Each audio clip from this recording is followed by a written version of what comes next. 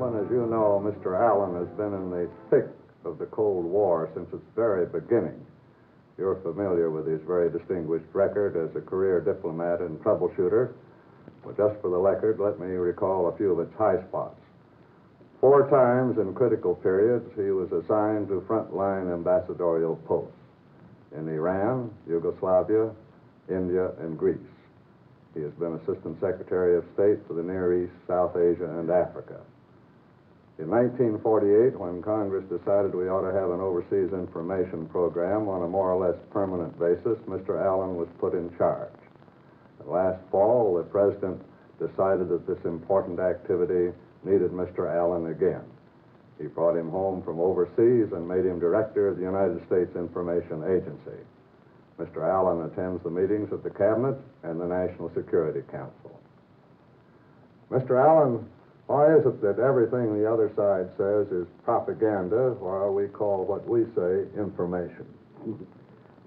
Lindley, the word propaganda has taken on a very bad connotation. It was originally a perfectly good word, but it brings to people's minds now the idea of twisting or distorting the truth or even manufacturing complete falsehoods.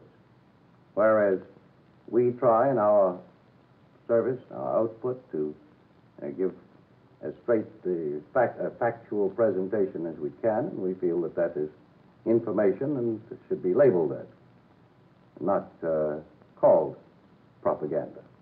I wonder if you could give us an example of Soviet propaganda, particularly as applied to the armed services, which these gentlemen represent. Well, I had today with me a book that the Soviet government puts out for its training course of the armed services of the Soviet Union. The book is called Marxist-Leninism on War and the Army. I'll just read you one description of the way it talks about American Army officers. It said U.S. armed service officers are corrupt, weak, run by Wall Street, and, quote, professional robbers, end quote. Well, I call that propaganda. Well, Mr. Allen, that applies to all officers of the armed forces. Do you have a comparable piece of Soviet propaganda that applies specifically to the Army? Well, I'd like to show you on that a film of the meeting of the American and the Soviet armed forces at the Elbe, the River Elbe, at the end of the last war. And you'll see how the Soviet government and their information service presents this meeting of the two armies. Could we have the film? Let's see what really happened at the Elbe before we view scenes from the Soviet film. We are outside of Torgau, Germany, on the 26th of April, 1945, at the first official meeting of the American and Russian armies. The film you are seeing was made by Signal Corps photographers of the United States Army. You will see a glimpse of the Elbe River Bridge in the background. The meeting took place to arrange a meeting of Corps commanders on the following day. Prior to this time, only patrols of the two armies had contacted each other. Here are Major General Emil F. Reinhardt, Commanding General of the 69th Division, 5th Corps, United States Army, and Major General Rusakov, commanding the 58th Guard Division, Red Army. General Reinhardt said, and I quote, "I crossed the river and waited for a short time as the Russians thought the meeting was later than 1600 hours. Rusakov and I discussed the details for meeting of the two Corps commanders the next day. I was impressed most with the cordial attitude of the Russians." Unquote. Now to the Soviet version, complete with Korean dialogue. 김여동무 보고하겠습니다. 연합군 미국 사람들입니다. 참 전쟁 끝판에 비로소 제의전 수술을 하게 되니 정말 재미가 있는걸. 들어가.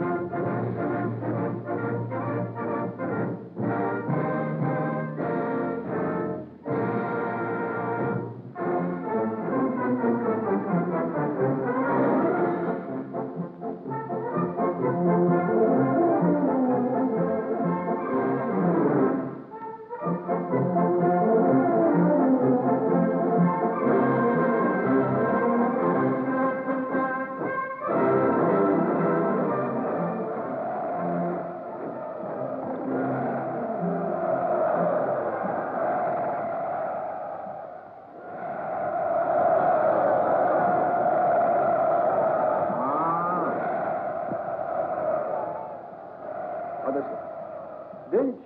얼마네? Oh, made in Germany. 큰 베이스. 독일 대망원경은 정말 훌륭한 것. 이건 소비에트 Made in Russia. 이름난 오게페우 공장의 제품이지요. 오, 제페우. Now for the Soviet proof that our army officers are corrupt, as we see our play-acting generals dally on the doorstep of decadence, complete with lady friends and stock ticker in his office. This is a literal translation of what they're saying. General, what's this? What's this? Girlfriend. What's the market doing? General, my stocks are going up. Girlfriend, sell for the profit. General, get me my broker. Yes, Wall Street. I'm making money like crazy. 요새 영국에서 제목값이 2배로나 올랐어. 2배로나.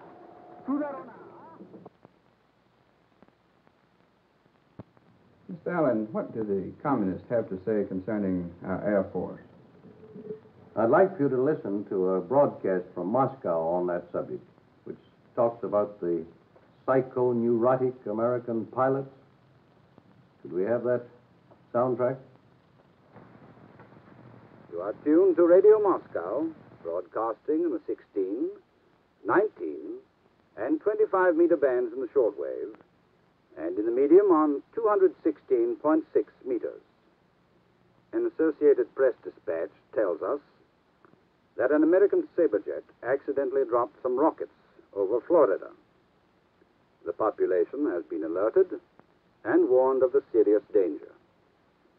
This brought to mind a secret report of Dr. Frank Berry, medical assistant to the Secretary of Defense, which made me doubt that the rocket fall was the result of an accident.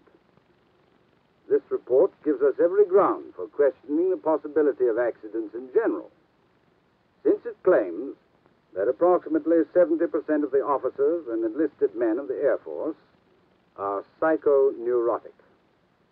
What is more, checks have shown that the state of affairs is especially critical among the airmen doing steady nuclear patrol. What are they saying about the United States Navy? And the Marine Corps? I've got a copy here of the Soviet newspaper that's published for their Navy called the Sovietsky Float, the Soviet fleet, May 18th of this year. Speaks about what's going on in the Mediterranean. Says, referring to the United States, over Lebanon hangs the real threat of military intervention by the imperialist states led by the United States. He says, the American command has doubled the landing forces attached to the Sixth Fleet. That's the Marine complement with the ships. The imperialists are openly brandishing weapons, threatening Lebanon.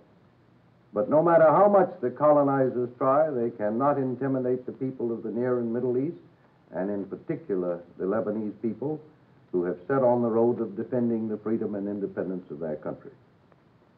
That's typical of the type of statements that the Soviets are making about the United States Navy and the Marine Corps, tools of imperialists, colonizers, Wall Street, so forth. Mr. Allen, don't the Soviets in their propaganda attempt to show also that Americans are opposed to all the colored races? Yes, they do. I've seen that particularly when I was serving in the Far East and in India. They try to make it appear that the Americans are the most race-conscious people in the world. Actually, the experience of people in that part of the world dealing with Americans is the best way to counteract that. When our naval ships or our armed services units are stationed in those parts of the world, the integration that takes place in our armed services is the most useful way to combat that type of Soviet propaganda. Also, last fall we had a magnificent experience when we Marian Anderson went out through the Far East and India making her appearances as an American and speaking to the people about the racial questions in the United States as an American Negro was an excellent counterweight to that Soviet propaganda. I believe that Soviet film, Meeting on the Elbe, has a sequence charging us with racial discrimination and, in fact, fierce racial hatred. It might be interesting to take a look at that.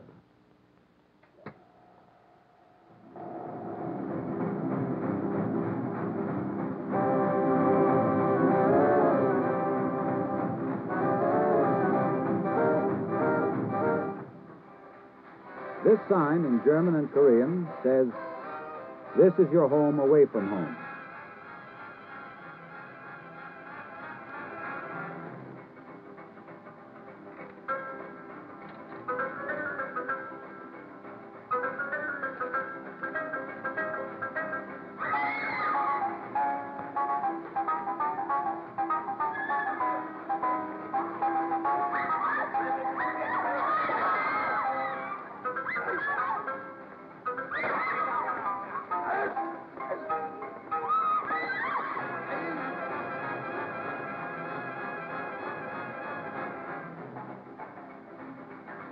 This scene from the Soviet film, The Partisan, depicts another Army activity for the Oriental theatergoer. It is the fate of this Korean girl to be taken up the hill for a dawn execution.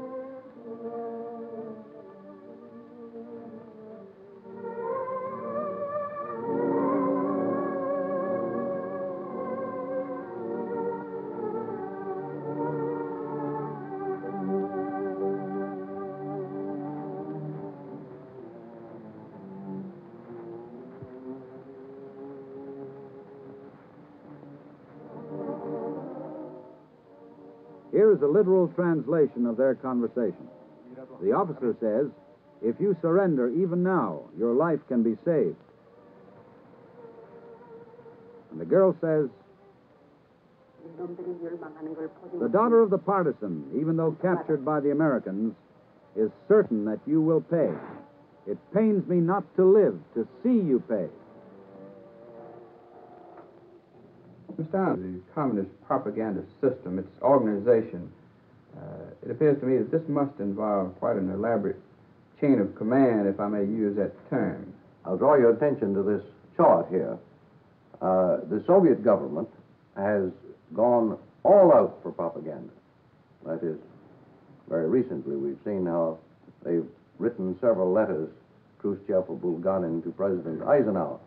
The letters are addressed on the envelope to the President of the United States, but what they are really intended to are all the world, just for propaganda purposes, not as a serious document from one government to another.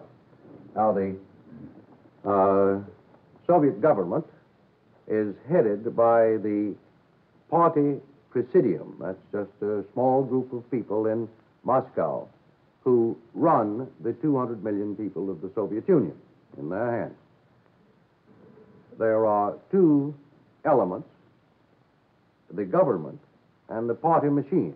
Those are quite separate. The government is merely a bureaucracy. The party machine really has the power.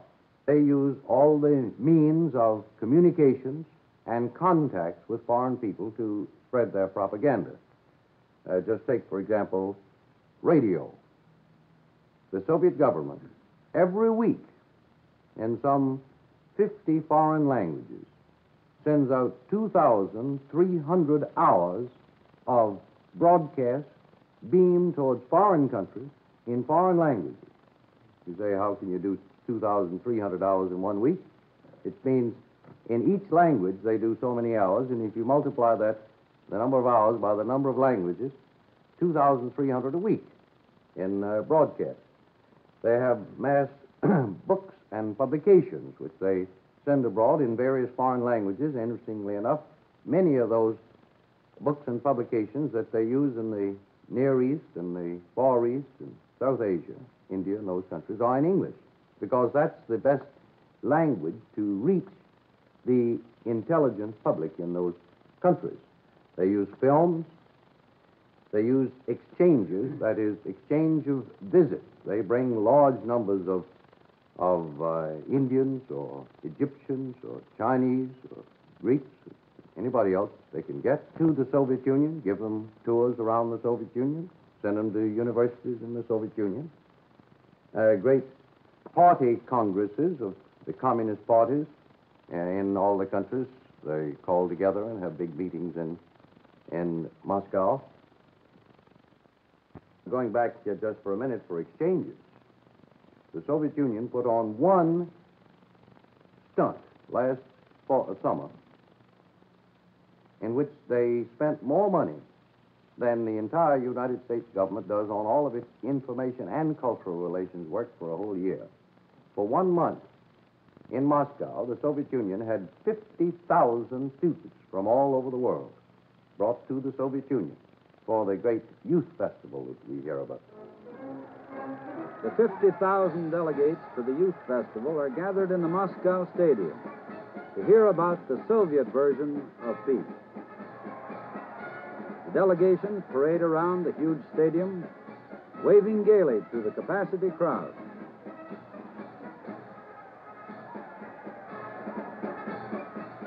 The national flags of participating delegations passing in review.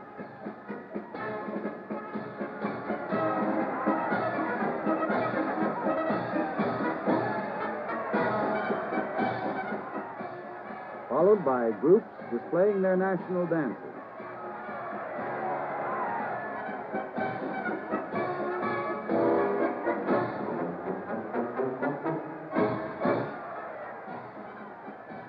The word mir is Russian for peace.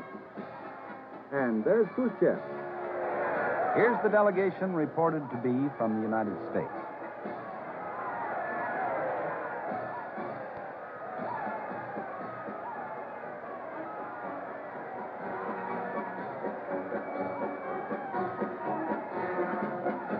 In keeping with the festival's theme, the Russian hosts release hundreds of white doves, the age-old symbol of peace.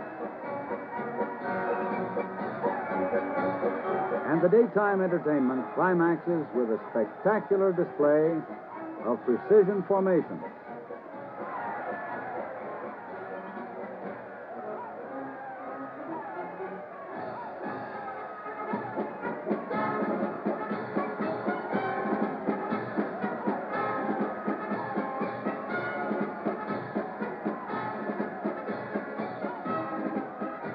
Delegates also sightsee in the Kremlin during some of the daylight hours.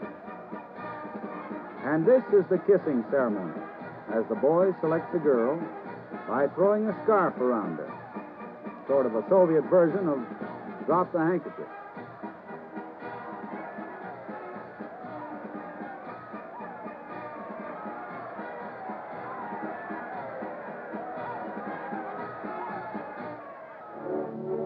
Some are entertained at the Bolshoi Ballet.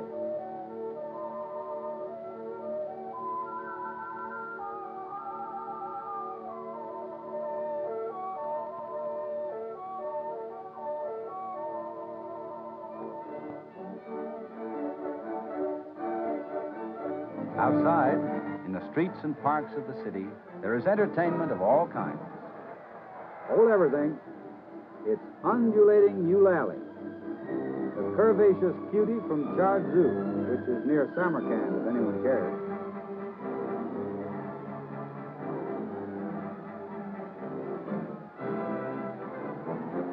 But it's back to the stadium for the grand propaganda finale. Here is the symbol of destruction. The tail of the bomb looks like an American eagle. Both must be eliminated. The bomb and the eagle.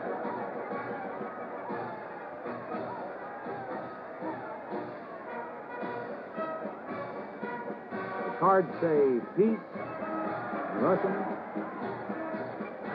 peace in English, and peace in French. Mr. Allen, what percentage of the people who attend these festivals that you mentioned are communists? Well, we don't have any exact figures on that, but the best we can calculate, of the 50,000 that went to the Soviet Youth Festival last summer, we estimate that about half of them were non-communists. That is perhaps 25,000. I was in Greece at the time myself, and I know that I think there were about 200 Greek young people went to the Soviet Union for that festival. And many of them were just going for the ride or wanted to get the trip. It was a chance to go and see the Soviet Union. And as long as the Soviet government will pay all expenses, actually, in that case, the Soviet government took a young man from Greece, took him to the Soviet Union, kept him there for a month in good hotels, accommodations, food, all expenses, traveling around the Soviet Union. Took them to the very finest theatrical performances, the ballet and the symphony orchestra and the opera and so forth, and back to Greece, all for the equivalent of $50.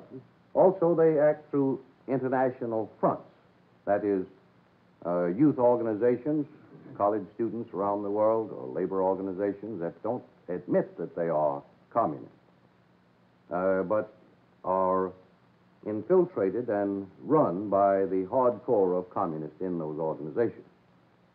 And through those means, they throw out their propaganda to the non-communist world. As an example of the way they do, in a totalitarian state such as the Soviet Union, they have complete control of all their means of communications. And they can say one thing in the Soviet Union and entirely a different thing outside the Soviet Union, or even to different countries outside the Soviet Union in the language of those countries. As an example, take recently when there was a threat of an attack on Syria. The Syrians claimed that there was a threat of an attack by Turkey. The Soviet Union was saying to the Syrians, you are being threatened by the Turks. They were saying that in broadcast in the Syrian language to the Syrians. To the Turks, though, in the Turkish language, they were saying to the Turkish people, the Americans are in there forcing you and using you as tools to attack the Syrians. You can tell an entirely different story in different countries without any hesitation. I've got a chart here that shows the way the Soviet Union parcels out its radio broadcasting in these many languages in order to get as much of a varied effect as they can. For example, in the lower part of the chart, it shows how much broadcasting the Soviet Union does overseas to foreign countries. That's 900 hours a week. This, incidentally, is the Voice of America broadcast of 730 hours a week altogether to the world. This is the Soviet broadcast just to foreign countries, not in the Russian language, but in foreign language. These are the broadcasts by the European satellite states, that is, Czechoslovakia, Hungary, Bulgaria, Romania, and so forth. They do about the same amount altogether as the Soviet Union does. These 317 hours are done by Communist China. Then 125 hours each week are done by the Far East orbit. That means to say North Korea and North Vietnam.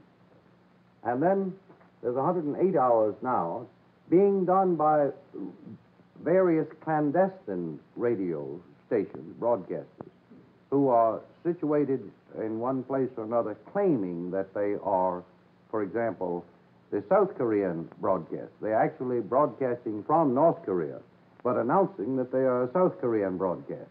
That's where the clandestine comes in. So you see that the Soviet Union uses all the satellite countries to do broadcasting outside the communist orbit, as well as the Soviet broadcasts themselves.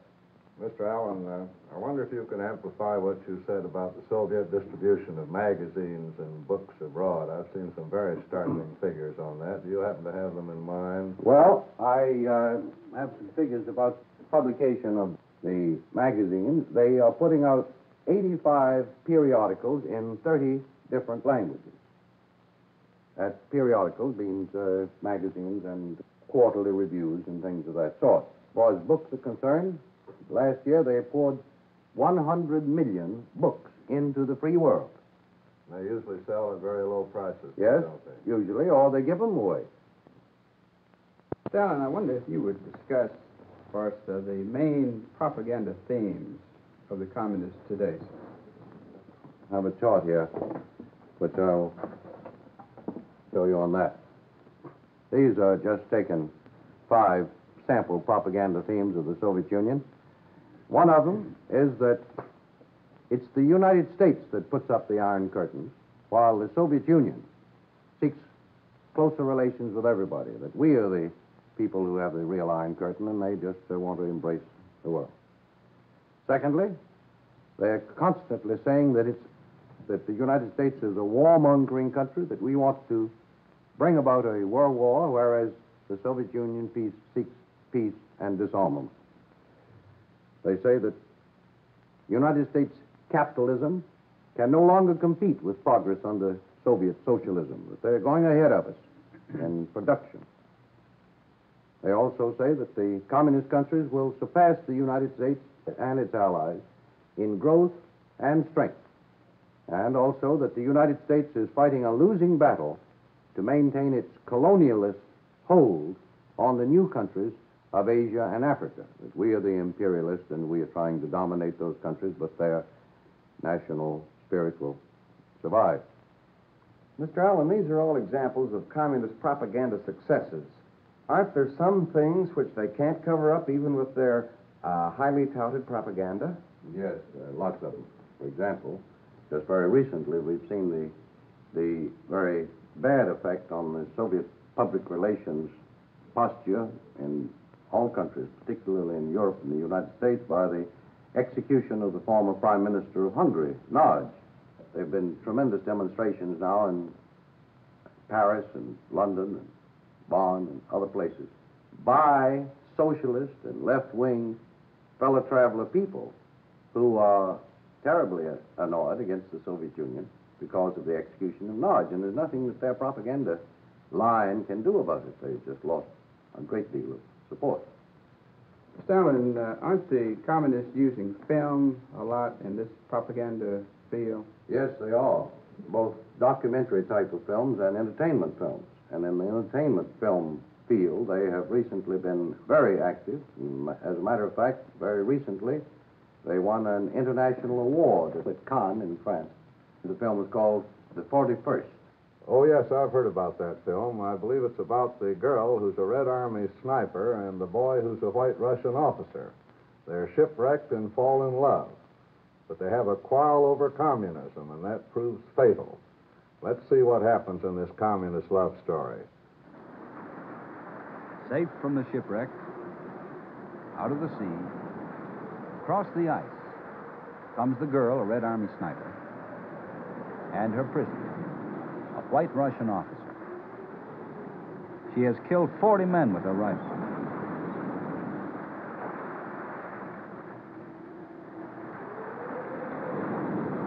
Got lots of fat. Yes, but will it burn? On the Volga, we often use it. Burns better than wood.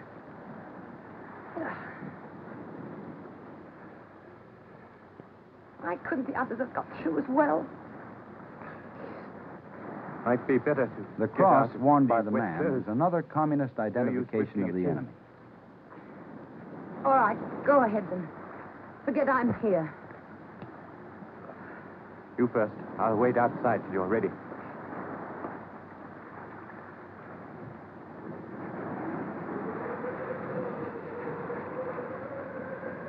Don't be an idiot. The wind's still raging. You're liable to catch your death out there. I was only trying to save you embarrassment. You and your high and mighty ways make me sick. This is the front line, not a drawing room.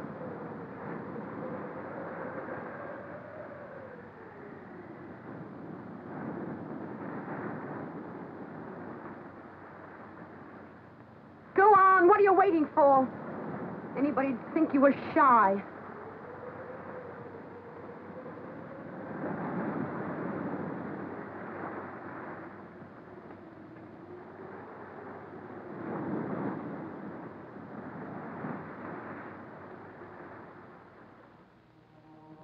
The communist girl, eager to fight, now finds her prisoner sick and discouraged.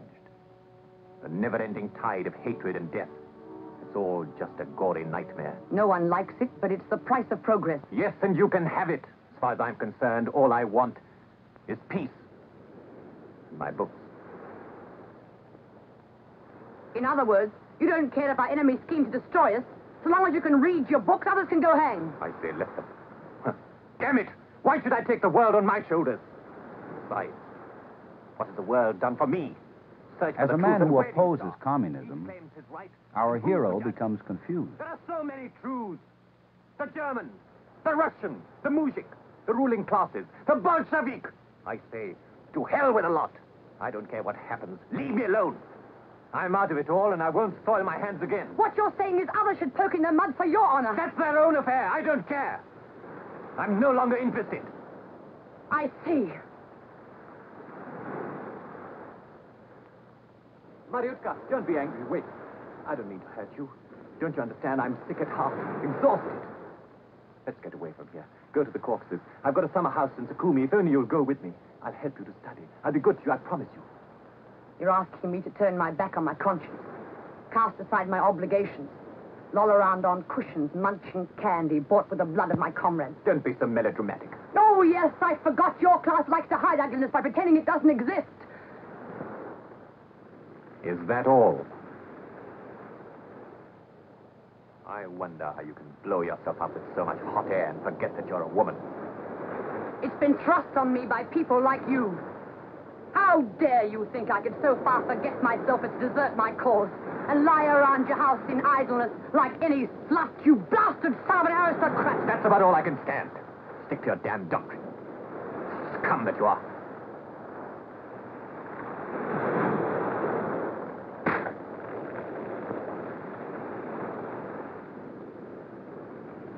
It's lucky for you that there's such a thing as chivalry towards your sex. I hate you!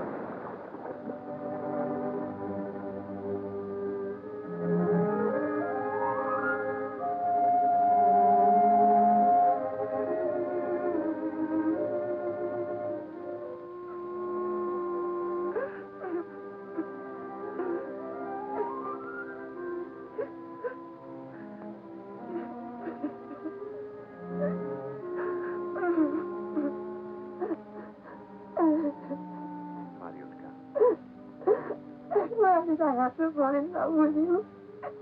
You've tortured me, destroyed my peace of mind, but I can't fight you, I can't. Don't cry, my darling. Don't turn your back on me. I thought you would understand. You were cleverer than I was. Sorry I failed you, my darling. Don't cry. It'll work out all right, I Will- promise. Trust me again. Present, let's forget it. Money. I love you so much. You love me too. Mm-hmm.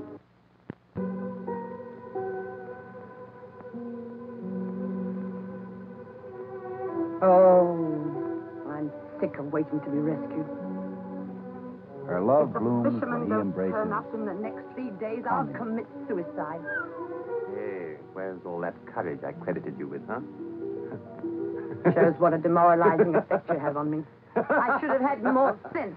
Yes. You and your wishful thinking. I can only hope I brought you down to earth a bit. Have I? Oh, you have. So you admit you were wrong. Yes, it's all clear as day to me now. Thanks to you, I've stopped fumbling at last. I was wrong to think I could go back to my books. There's work to be done. And there's a life to be lived. And damn me, I'll live it. I warn you, I'm no longer meek and mild. From now on, I'm a man with a purpose. Oh. You might at least tell me what that is. All right. As I see it, my country needs me now more than ever. Idealism must give way to realism. For it's plain that if her destiny is to be left in your hands, I dread to think what a mess you'd make of it. By all that's holy, the sail! The sail! The fisherman! Ah! Save me,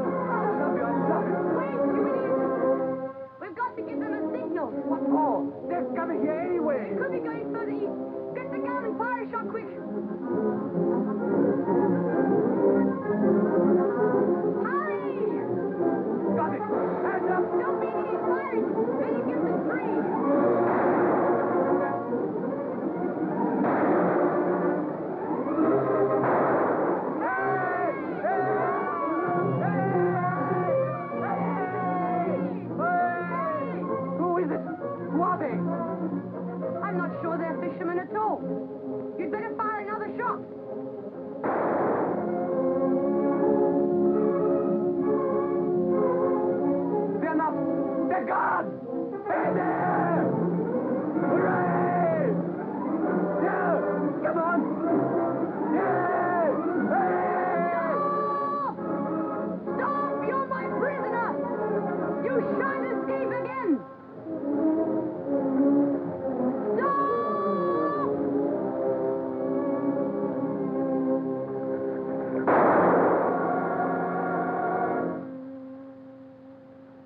Mariutka. 41st victim of her rifle.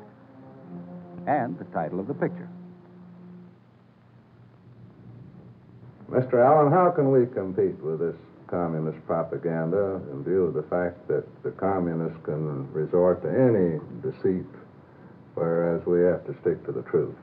I think, first and foremost, that we should do more of what we've just been doing this afternoon. That is, we should recognize Soviet propaganda when we see it or hear it. Sometimes it's very subtle, and sometimes it's in a disguised form. But most Americans don't realize how much of it is being put out or what it is when they see it. Now, secondly, we must do more ourselves. That is, more counter-propaganda and more presenting the story of the United States and the American way of life and the democratic principles that we stand for. We are doing a great deal. This afternoon, we've only considered what the Soviets are doing in this field, but I haven't talked about what we are doing and don't think we've been holding our hands and doing nothing. We haven't done as much as we should because we Americans are not inclined very much in the propaganda field, but we've realized that it now has to be done, and we are doing more of it. But thirdly, and perhaps more important, we should do everything we can to deprive the communists of fertile ground in which to plant their propaganda. Now, that means, as far as the government is concerned, that the government should follow policies which make the United States admired and respected and liked as much as we can. You know that there are many cases in which we can't please everybody. Quite true. But our policy should have a public relations aspect to them and should win friends. But more than that, each of us individual Americans should behave, act when we are individual Americans and respect us. And then these signs like Yankee go home, we'll have them. They'll continue.